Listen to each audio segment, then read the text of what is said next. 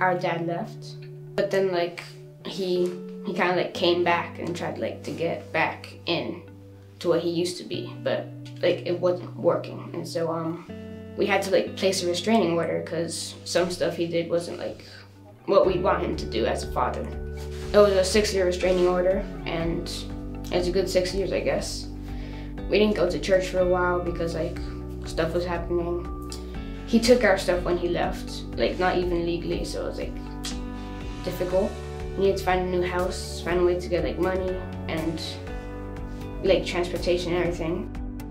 I like started reading my Bible again. I went to my mom, asked, what's this about? How'd I get it? She told me I got baptized as a kid. It wasn't like really a faith at that time because I was like, I liked the stories and stuff.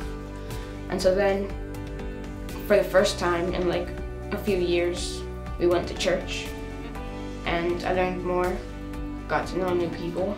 During the 6 years, kept thinking like, why isn't our dad here? Why isn't he like with us and stuff? And so like, that's when I found the Bible and I started reading it. I grew up in like all these schools and they're filled with like rich people and stuff. Most of these kids were atheists, and so they kept like pushing my faith down over and over. And so then it was like kind of hard diminishing that faith. But then we kept going to church and kept going to church and kept going to church, and it kind of like grew back to me, and I realized why like I like the Bible so much, why I'm with God so much. I needed somebody bigger.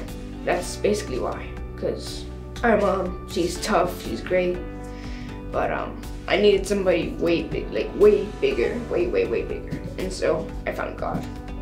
From the point where I started my life and got like baptized as a child, I think that like I've gotten more stubborn about my faith, and I think that's a good thing.